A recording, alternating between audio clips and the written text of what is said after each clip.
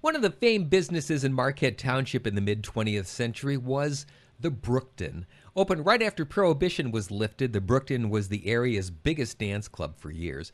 It used to feature both local and big-name bands, including the Dorsey Brothers before they became famous, and it was a favored night spot for an entire generation of residents. After World War II, the Brookton was bought by Jack Dalton, a gentleman who, like many bar owners of the time, was rumored to have ties to the Detroit mob.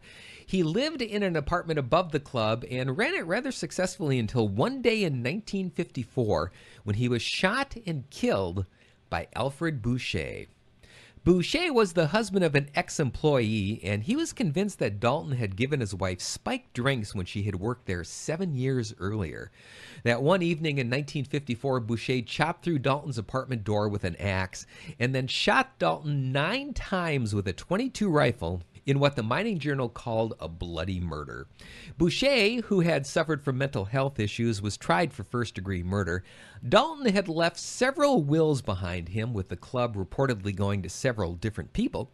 It eventually went out of business. The building sat empty for a few years and was then later reborn as both furniture and carpet stores. But in its day, the Brookton was a place to dance. And on one July night, it was also the scene of one of the most shocking murders in Marquette history.